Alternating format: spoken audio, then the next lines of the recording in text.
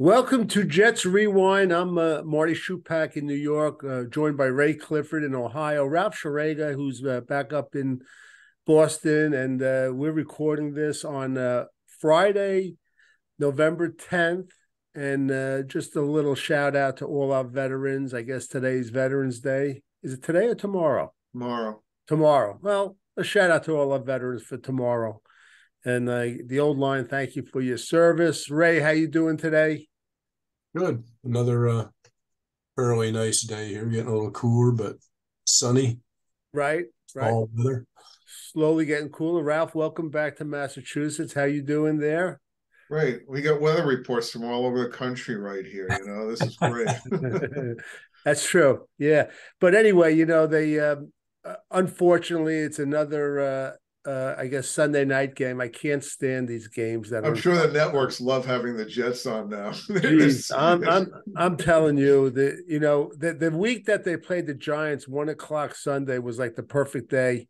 Except for the game. Yeah, it's been a disaster. We're going to get into Robert Saleh and everything going on with our quarterback or our unquarterback. But Ralph, you have a classic Jets trivia. Yep. So let's have it.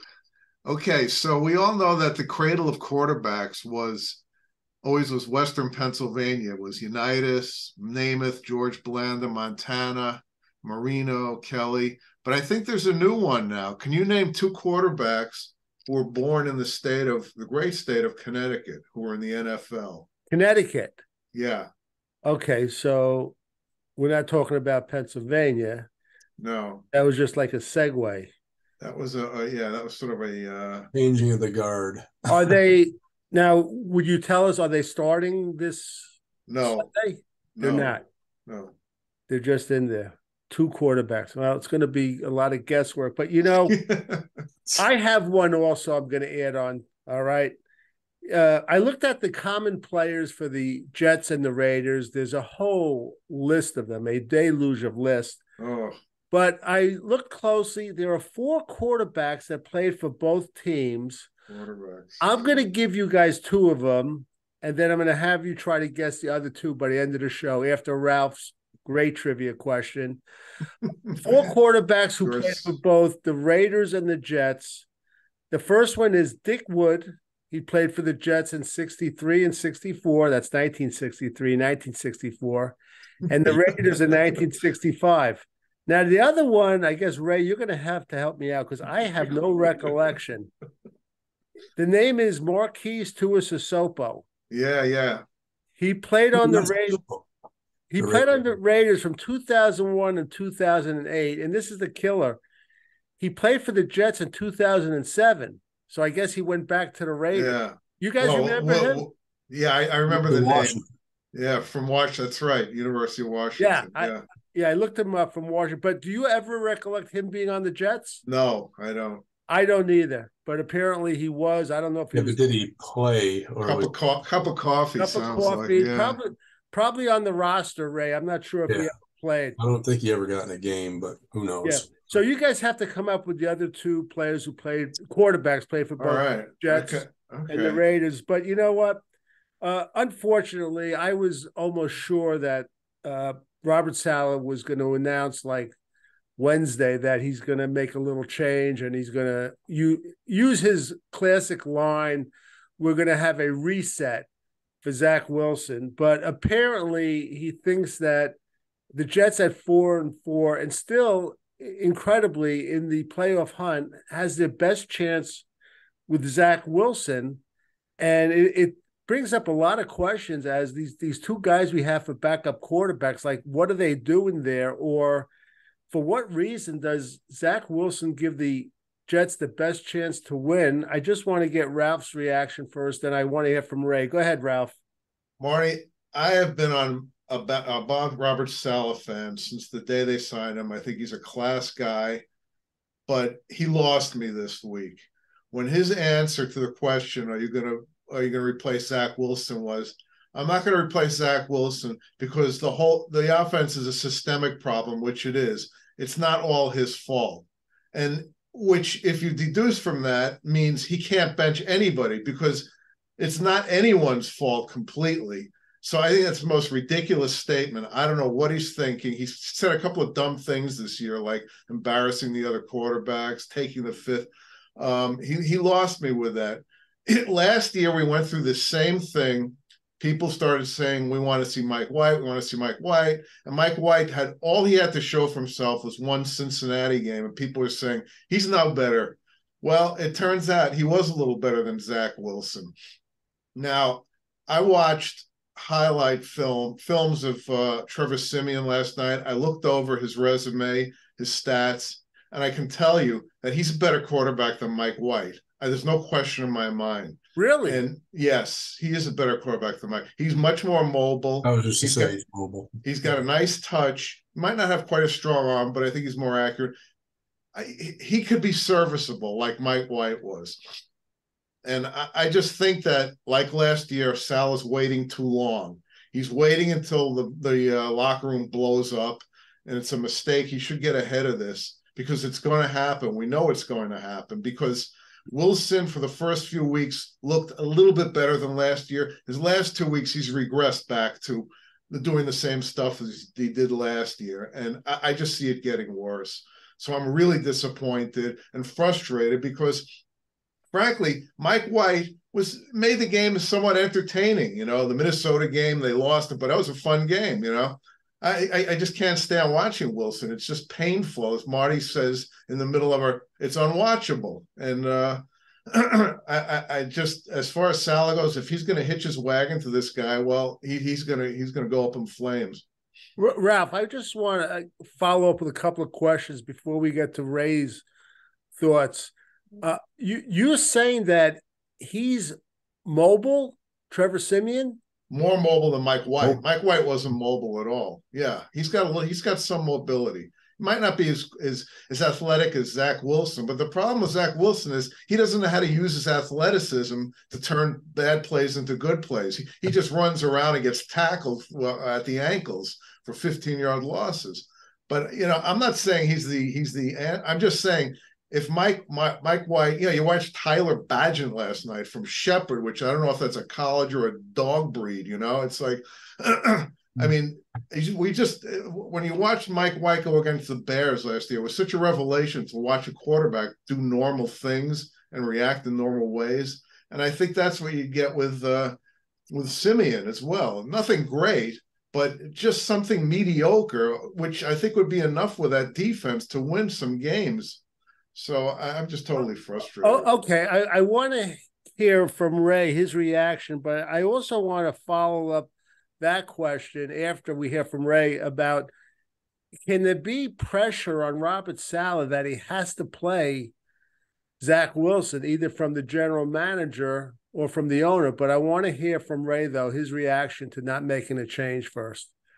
Well, my reaction was just that. I mean, when he took the fifth in that interview, it made me immediately question if he has any say on the offensive side of the ball. I think they let him run things from the defensive side because this is his defense. These are his guys, and I think he's comfortable there. But I don't know, it just comes across like he's kind of being given a play card for how the offense they want it run. You know, just give him the agenda. Who do you think's giving it to him, though? I'm curious. I would guess it's mainly Douglas, and maybe, you know, who knows if Woody's getting involved with it, what he wants. But I think it's probably, my guess would be Douglas has a lot of say over whether or not, when or if to bench Zach. It just doesn't sound like he has free reign. I think he does have free reign on the defense, and that's just, you know, it's just my opinion, but that's how it comes across to me, is that he's one of these guys who he takes care of the stuff he's comfortable with, and let the brain trust, whether there's more than one of them or if it's Joe Douglas, take care of what goes on the other side of the ball. By the way, the back page of the New York Post was on Nathaniel Hackett, kind of quoting him, saying, "I'm lost. I'm not sure what to do anymore." which is a lot for confidence, which is incredible. Maybe he can join Sam Darnold. We'll see ghosts together. But I want to ask Ray a follow-up, and then, Ralph, I want you to answer. Ray, we had two coaches that were fired in the NFL, and they went on to have success in the Super Bowl. One is legendary Bill Belichick, who was fired from the Cleveland Browns. And the other, I guess is it Michael Shanahan? Mike Shanahan. Mike Shanahan, who was fired from the Raiders, right, and went on to have success with the Broncos. So my question to you, Ray, because I happen to really like Robert Saleh too, is he the type of coach you see that if it doesn't work out with the Jets, he'll be successful in his second job because he'll make demands?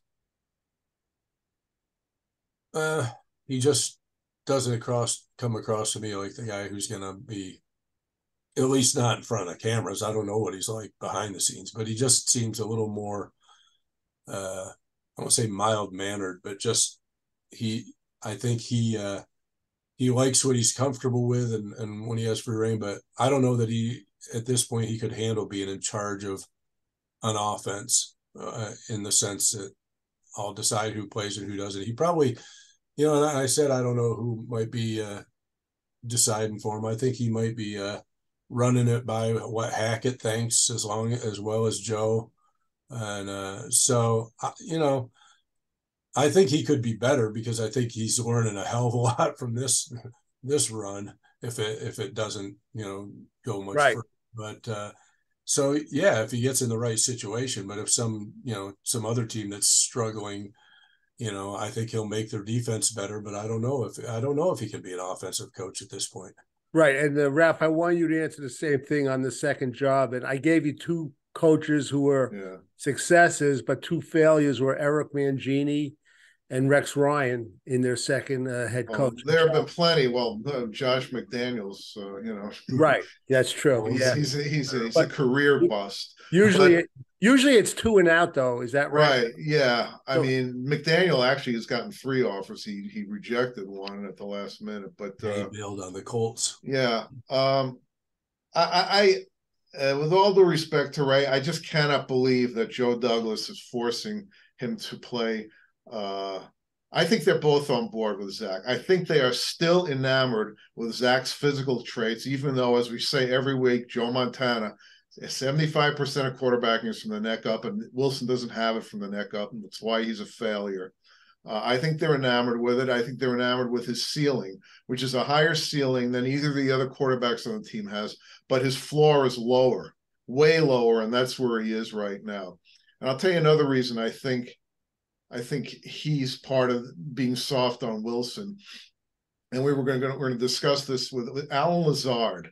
Alan Lazard, someone asked him, what's going on with Alan Lazard? You're going to bench him. He said, well, Alan Lazard, he's been having his problems, but we had a really nice talk and he wants to do better. To me, Robert Saleh, he treats these guys like millennial snowflakes. I really believe that. I think he's just too soft on them. He doesn't want to throw anyone under the bus. Bill Belichick is the other extreme. You fumble on Bill Belichick, you sit for 3 games. 1 fumble, you're done. I saw him bench a guy when he bobbled the punt. It's extreme, but there's some happy medium, and I think Saleh's on the other end. And I don't think there's another team in the league that Zach Wilson would still be starting for at this point with his resume. I think it's an embarrassment. And I don't think Woody Johnson likes the idea of sitting in the stands, listening to all these color guys rip on Wilson, the fans boo him, the team never scoring. I cannot believe that he's like forcing them to play this guy who is an utter failure, and he's just ruining the team. So I really think he and Douglas are on board with this. All right. I want to get to that next question, which Ralph touched on, but I think a bigger thing is with playing Zach, and we all spoke about it, you hear it in the media, is the splintering of the locker room, which I don't care what they say. I'm telling you, it's happening right now. With social media, with the amount of these guys have with their families and friends, they're going back and forth in private, and they're not complimentary to Zach Wilson at all. I know that's going on. I again, if you gun to my head, I swear it's going on. Now, as far as throwing anyone under the bus, and Ray alluded to the quote that about when Michael Kay was interviewing Robert Saleh, and he made a statement about replacing him, and he said, "I plead the fifth." That's the closest I ever heard him coming to throwing anyone under the bus. All right, I want to ask Ray. Ralph mentioned Alan Lazard. Do you think the Jets should really bench him, or maybe just cut down on the number of snaps he has in the offense? I think I'd probably do the latter. I don't think I'd flat out bench him because he's it might be in his head. He's had some bad drops, but then he's kind of like we haven't changed much from Corey Davis, and then he'll make a catch, and you're like, okay, he can do it. It's kind of like with Zach. He can do it, just he needs to do it more consistently. But I was a little more, not just the drops, but the penalties. I don't know what's going on there. But I don't think they'll flat out bench him. I think they might mix in, others, Malik Taylor and maybe some others more would be more likely what I think they'd do, because you just can't give up on the guy completely. You got to keep trying to get him involved and right. Maybe he'll come around. Ralph, what's your thoughts? I mean, would if they benched him, would Aaron approve of that? Maybe that's who's deciding. I don't think they're going to bench him because, like I said, they don't hold players accountable. There's so many players making stupid penalties, and nobody's ever held accountable on this team. And just to go backtrack about Wilson, I loved Wilson coming out of college, and we all know that it's not all Wilson's fault. But you replace guys that you think have a chance of improving the team, and you can't tell until you do it. And this team is historically awful, their offense. It's just mind-boggling how bad it is. And for them not to address any aspect of it, to me, is criminal as far as coaching goes. I don't think they'll bench Lazard. I think they should. I think they need to start letting guys know that if you don't produce, you're not going to play. Give Malik Taylor, give Brownlee, Gibson, give them more looks. Yeah, I'm for that, but I don't expect it'll happen. And I just want to point out, too, with the quarterback, and I've been saying this ever since we started the podcast, a really good quarterback will raise the level of the play around him, and a lousy quarterback, it'll be lowered. If you remember last year when Mike White came in, there was a real stimulation with that offense. It wasn't just Mike White throwing, but they were playing better for the guy. And I think it's a both conscious and subconscious thing with who's in there at quarterback, even for the offensive line. I truly believe that too. But I want to ask, Ralph, I'll start with you. As we move along, we're going to get to my 5 key points in a few minutes. And then, of course, the classic over-unders. But, Ralph, who do you think is going to rush for more yards this week? Breece Hall, who seems to be in a little bit of a rushing slump, or Josh Jacobs of the Las Vegas Raiders? I'm going to go with Jacobs because I just, the Jets can't block from the run. I mean, every time Breece Hall gets the ball, there's a guy unblocked on him like a yard into the backfield. It's ridiculous. And I don't see that getting any better. So I'm going to say Jacobs. All right. How about you, Ray? I want to say that the Jets will bounce back a little bit and give him a couple holes to run through, and maybe he'll break a big one. So I'm going to say Breece, but I'm not 100% confident on that. But because the Raiders, they have some good defensive guys, but they aren't a shutdown defense. Teams have moved on them. The problem is, and I think it's the problem every week, is that nobody fears our passing game, so they can concentrate on stopping Breece Hall. And so sure, there's somebody there. They don't worry about getting torched through the air. So stop the run and you stop the Jets at this point. Okay. I'm going to say also that it's going to be Josh Jacobs. He's a heck of a back. And I'm going to get into him a little in a moment when I go into the 5 key points. But before I do, you guys are going to love this. I was fortunate. I had dinner with some high school buddies. We have a holiday dinner every year. It's a bunch of 70-year-old guys trading their PSA counts. It's a lot of fun, but I just want to just bear with me. It's going to take a little bit. There's like 12 names. A lot of Jet fans. A shout out. Two of the biggest Jet fans, Howie Freeman, Glenn Krausheimer, Roy Catter, who helped organize with me, and Ralph's going to recognize a lot of these names. Legendary Stu Rubin, who won the prize. He came down from Maine. Keith Wolf, Paul Piliero, the great track and field and cross-country coach. Lonnie Wong, legendary Roy Elvove, and Norman Dackman was there. Hey. And also Mark Epstein, and also the epic Steve Winsell. I want to thank all you guys for showing up, and I look forward to staying in touch and next year. And Ralph, what was interesting is with all these friends there and a number of Jet fans, I won't mention who, but one or two of them, they said to me, and I think it's appropriate for today, they said, Marty, I listened to the show, but why is Ray always late? He's always late every week. And Ralph, I mentioned to Ray as we're waiting for you, I said, this is really time appropriate how we're waiting for Ralph. So Ray, I was making up excuses that, he's a single guy that takes care of every cat in Columbus, Ohio. He's got a lot of obligations, but I thought it was really funny. Okay, let's get to the 5 points right away. I knew you'd love that, Ray. Ralph, a little music, Ralph. All right.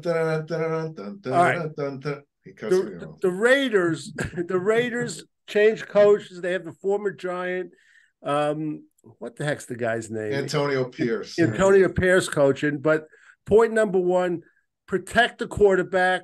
I mean, we're going to say the same things every week, but I want to let Brees and Garrett run free, keep 5 to 7 players at home, and you must chip block Max Crosby. He's going to be living in the backfield. Point number 2, you must stop the run. Antonio Pierce said he's going to emphasize the run. Josh Jacobs had 100 yards. He actually got stuffed for a -3, so he didn't really get 100. I want to rotate Solomon Thomas with Quentin Jefferson, who's having a really under the radar, very good season. And I would move John Franklin Myers both inside and out. John Franklin Myers has been playing much better the last couple of weeks. Aiden O'Connell is in his 3rd NFL start. Move guys up in the box, force him to pass. We have the secondary to make coverage.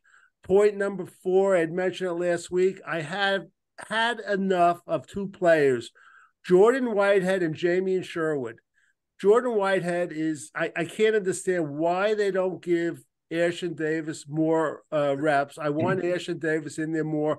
I also wanted to activate a rookie who I loved in preseason, his speed, Zaire Barnes. Activate him and play Chase Surratt more snaps, but get Jamie Sherwood, who's the new Claude Rains, as the invisible man. And it's amazing. And you guys mentioned it. Saleh gets in love with these players, and he's overly loyal, and he won't switch. Look at Billy Turner last week. Ralph pointed it out. I mean, he gave up 15 pressures. And the last one, again, point number 5, which I call broken record number 5, target Xavier Gibson Moore and Malik Taylor. You both said it. I want them to do that. These guys are the couple of receivers, players on the team. They could get some separation. So, Ray, let me have your feedback and any or all of the points I made. I think obviously, hopefully, and I would put it more on Hackett than Saleh. Chipping Max Crosby, I think, is a big one. And, we don't use Ruckert enough in the passing game yet, but he can block like hell. So why not have him in there on plays like that to help with Crosby or whoever they think might be the dangerous one on any given play. I haven't liked Whitehead's play since, his first season, when I think it was the Bengal game early in the year, when he thought he was Ronnie Lott and tried to blast T. Higgins at midfield and bounced off him, and Higgins went 50 yards for a TD. So if they change him out, I have no problem with that one. I can't say on Surratt or Zaire Barnes. I wouldn't mind seeing him, but I don't see what goes on in practice. So I don't know if these guys look any any more prepared to handle game action on a regular basis at this point. I think our defense is fine for the most part. I mean, we tend to get off to a slow start, but you look at it and it's like, if we could score any points, we'd probably only have one, maybe two losses. But so I think you make some fair points. I can't. I'm so frustrated with the offense that I have no idea how to. If they aren't going to change quarterbacks, I don't know how to suggest anything different than what's going on. All right, Ralph. Any feedback on my points? Yeah, I mean, I can't remember them all, but they all sounded reasonable. The whole idea with Jordan Whitehead's just another example of a guy that is not accountable, in this team. The Max Crosby thing, I think, is your most important point. And they didn't do it with Bosa. Supposedly, Billy Turner's got a hand problem, which is probably phony baloney, but they don't want to throw him under the bus and bench him, so they'll give him a hand problem. I assume they'll move Max Mitchell back out, which, Max Mitchell's not great, but he's better than Billy Turner. So that might help a bit. Ralph, what's your take the last few weeks on Quentin Jefferson and John Franklin Myers? And I'm also going to mention a guy that we're always down on, Solomon Thomas. I think he's playing better. He definitely is playing better. He is producing, and I think all those guys are. I have no complaint, like Ray said, with the defense. Now, Jamie and Sherwood, I'm not a fan of. I don't really see him on the field that much. Is he playing very much other than on special teams?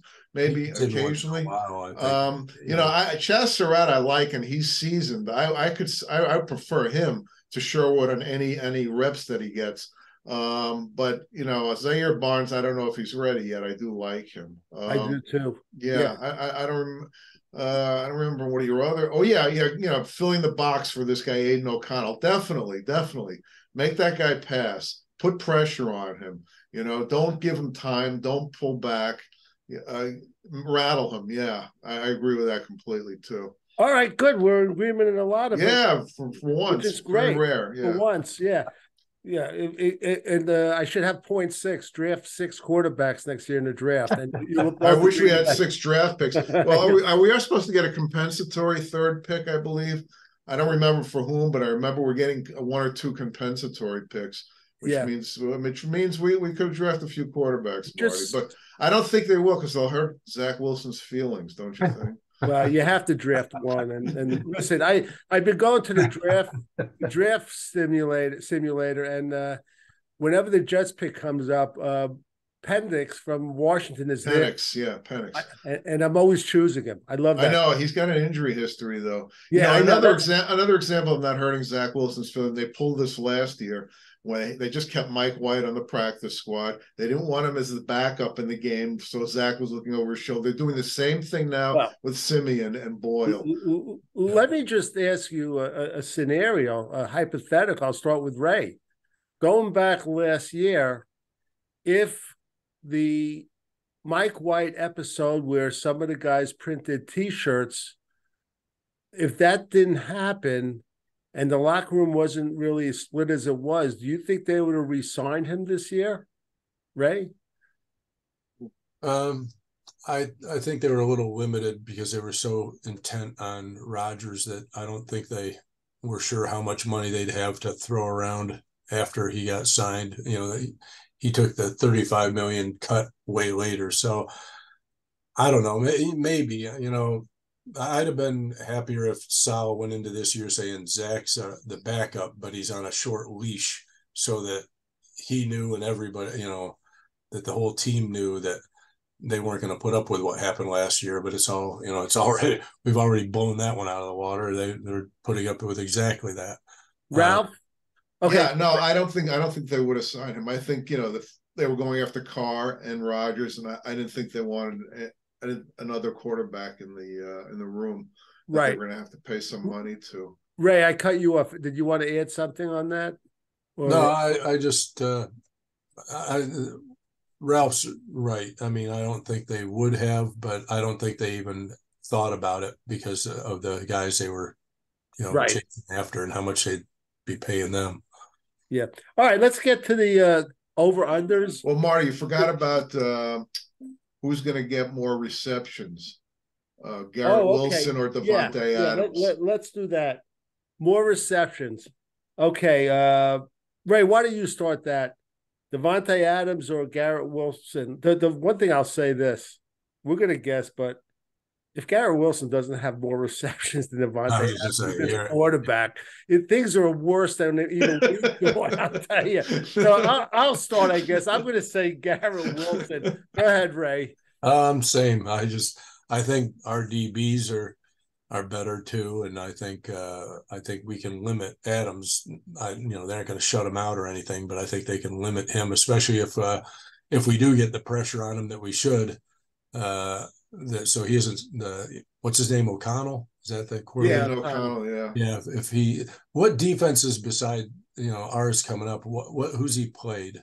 He played the Giants last week, right? The Giants, yeah. I don't. Who actually have a pretty good defense. At least they did against the Jets. They do. Yeah, they do. But Raiders whipped them pretty good. But just so you start, or did he? Sorry, is that his only other start, or did he have one before that? I think it's his third NFL start. Yeah, so I think that's it. Yeah, but just so you guys know, and I wrote down some facts quickly before we get to Ralph's answer. The Raiders beat the Broncos, Packers, Patriots, and Jets. The Bears beat the Raiders in Week 7, 30-12. The Raiders are 27th in the league in scoring. That's after scoring 30 points against the Giants. They're 31st in yards per carry on offense. Let's see if the Jets could wrap them up. Passing yards per game, they're 23rd. Now, most of that is with the Jimmy Garoppolo. But the one thing I saw an interesting statistic, he saw pressure on just 4 of his 25 dropbacks, a 16% rate that was second lowest in any starting quarterback in the league in Week 9. So it looks like they're giving him some sort of protection too. Yeah. Does drop back. Okay, Ralph, your feeling on Garrett Wilson, Davante Adams, who's going to have more receptions? I think I'll go with Garrett Wilson, but with Zach at quarterback, you just never know. You don't. All right, over-unders, our most popular section. We're going to start with Ray. Max Crosby, the very dangerous, I guess he's an edge pass rusher, 2.5 sacks.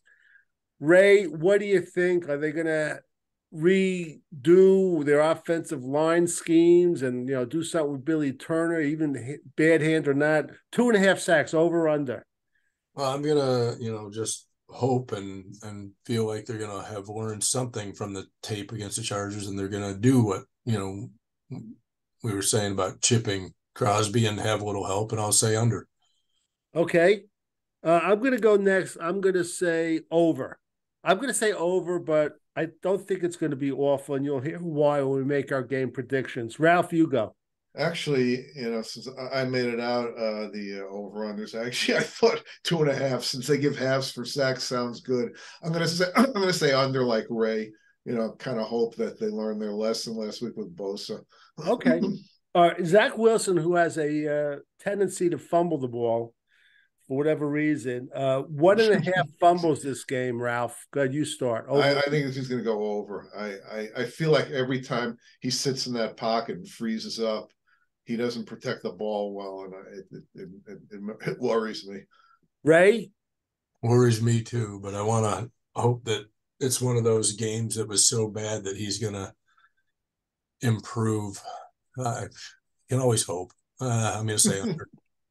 I'm going to say under, and I just want to mention, I think this is the game they're going to replace Zach Wilson at halftime. I really do, if they're down. Okay. Well, going under that. No, and that's why one reason I'm going under. I'm going to start the next one. Jets scoring 13.5 points.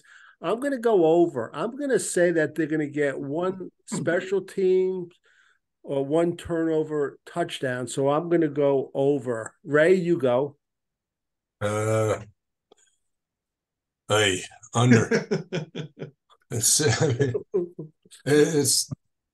pathetic when at 13 points you're asking an over-under at 13 points. Right. All right. Ralph? I like the number 13. I can't see them scoring 2 touchdowns. A touchdown and 2 field goals sounds good, so I'll go under. There you go. All right. And then there's one true and false, which I added. I'll start with Ralph. If Breece Hall gets a gain of 7 or more yards, rushing or receiving, will there be a Jet penalty? If Alan Lazard's on the field, I'll say yes. He says true. Ray?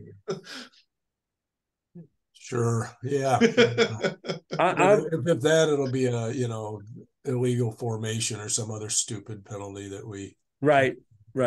I'll say true too. Okay. I just thought of another over-under, actually. Go ahead. Jet penalties, 8.5, over-under. I'm going to say under, but I just want to quantify that saying, I don't care if it's 8.5, 9 penalties or 3. It's when they get them. That's right. It's at the most crucial times, whether it's with 2 minutes to go in the game or if it's like 3rd and 23. That's when the Jets do their penalties, and it drives me crazy, just as crazy as Zach Wilson. Go ahead, Ray. I'm going to say under. I think they probably spent this whole week really hammering into them about just a lot of this stuff with formations and blocking and everything. So I'm gonna try and stay positive on this one. Okay, Ralph. I'm going to say under as well. But you're right. The timing. The Jets have this magnificent talent for just absolute back-breaking penalties. They've been doing it for years. I mean, it's in their DNA. But the last year or two, it's been insane. I mean. The people I watched the game with last week who were not Jet fans looked at me and they were stunned. They were speechless at how it kept happening. Like it's like I said, this is every week. I've been trying to tell you this. Is this like going back to the John Franklin Myers roughing penalty on the? It goes back. It goes back to Mark Gastineau to that San Diego playoff game where they had stopped him on 4th down, and then the next. Yeah, and then they throw a touchdown to Antonio Gates and go into overtime. It just, it's been going on the whole history, Marty. It's incredible. You're right. All right, game predictions before we get back to our classic Jets trivia. I'm going to go first. I'm going to say, and this is why I'm saying the Jets are going to score more than 13.5 points. I think they're going to win 2017. I truly believe they're going to be losing at halftime, like, 6-3 or 6-0. And they're going to bench Zach Wilson finally. And it's a good time to do it because they're on the road. And I think they're going to win. So I'm going to say they're going to win 2017. Ray? I think they can win this game. I know that last week you said this was the absolute worst timing for them to change coach, but I think we're fortunate it wasn't his first game because they were very fired up. Even, they were at New York last week, right? That wasn't, they didn't beat them in Vegas, did they? Thought they were in New York for that game. I think they were in Vegas. Were they in Vegas? Yeah, I think that. I don't remember. I didn't watch any of that when I just saw the outcome. But I just think at least we gave them a week to get over the giddiness of a new coach, and they apparently really hated Josh McDaniels a lot, so he stifled the locker room. So they got that out of the way at least, and I think that'll help us this week. A little bit of a come back to earth for the Raiders. So I think we can win. I'm going to say 23-17. Okay, Ralph. I think they can win the game too because obviously the quarterback on the other side is not. Although Marty always says that we have a way of making journeymen or rookies look like Hall of Famers. But I'm going to say a very low-scoring game, 13-10, like the Giant game. Okay. I just want to say one thing about statistics, which drives me crazy. Some of these Zach supporters, and again, I hate dumping on Zach Wilson because I was a big fan of his in college. And up until the middle of last year, I was on his side. Last week, Wilson threw for like 240 yards. And Justin Herbert had his worst output yardage-wise in his career, 138 yards. Now, I just want to ask you guys one question. Who was the more effective quarterback in that game? Well, Justin Herbert, he made those 3 or 4 third down plays in a row. Exactly. When he needed a third down, huh? And he ran the ball the one That's right. And made it. And when he got sacked, you notice when the Jets sack quarterbacks, they're usually moving forward and they get him for like a 3 or 4 yard sack. With Wilson, he's going the wrong way all the time. It's brutal. But so, statistics, a lot of them are garbage. And, if you didn't watch the game, you would have, because I talked to a friend of mine who didn't watch the game. He said, hey, Wilson had really good numbers and Herbert didn't. And I'm saying, make a first down before I die, on third down, convert a third down, just one that's. I believe Browning Nagel threw over for 300 yards his first game. I remember against Atlanta. Yeah. Wow. So, they always say there are lies, damn lies, and statistics. Right, yeah. All right, Ralph. Ray, go ahead, Ray. I just and it's funny you brought that up, Ralph, because I was going to just bring up a statistic point too. I was irritated. This is what I meant to bring up last week, and I forgot. Was the Jets D got nailed for giving up 20 points, and all I could think was they got nailed for 7 points on a half-yard drive. Right. Remember the fumble return? Yeah. Didn't end up scoring on, and that counted against the defense. I'm just like, yeah, it's ridiculous. That's where stats drive me nuts. They shouldn't even be touched on something. No. Right. No. You're absolutely right, Ray. All right, Ralph, why don't you repeat your classic, or you want me to repeat mine? It's up to you. I'll do mine first because yours is actually a more interesting question. Mine is kind of a comical question. The new cradle of quarterbacks, I think, is now the nutmeg state of Connecticut. Can you name 2 NFL quarterbacks who were born in the great state of Connecticut? I don't know. Sam Hollow. I don't know. The old BU court. I have no idea. Ray? No, you said he isn't a starter. No. All right, the answer is Tim Boyle and Trevor Siemian. That's unbelievable. Isn't that unbelievable? Hartford and Danbury. That's incredible. They're both from Connecticut. Yeah, and don't forget Dan Orlovsky is another one. So it is the cradle of great quarterbacks. Well, besides Pittsburgh. All right, my question was there were 4 quarterbacks that played for both the Raiders and the Jets. I named 2, Dick Wood and Marquise Tuiasosopo. I want you to try to name the other 2. And let's say, I'll just tell you, it's post 1990 to give you, I give you that hit before. I'm sorry I didn't. Wow, Ray, I'm counting on you, Ray, because these questions are, I can't handle these, Usually I would just say Mark Sanchez, and that would probably cover it. Well, I always go. Ray, it's funny you say that. If you expand that thinking, you're on the right track.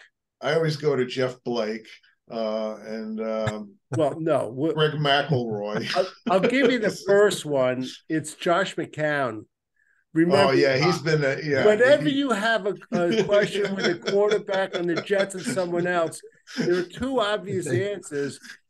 Fitzgerald and McCown. That's right. Yeah. They played for everyone. All right. The second one is interesting. I didn't know this.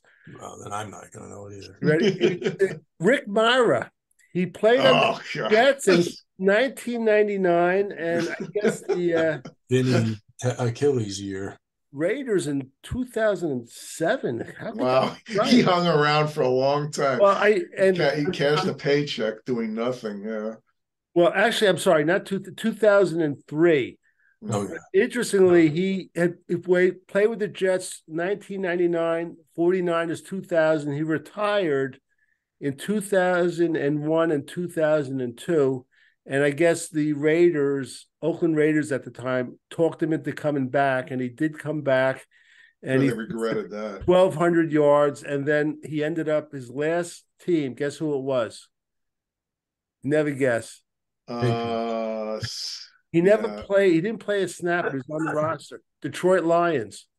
Oh wow! Even he wasn't even good enough for the Detroit Lions. They were probably 0-16 that year too. It wasn't a loss. All right, so listen, that's going to wrap it up.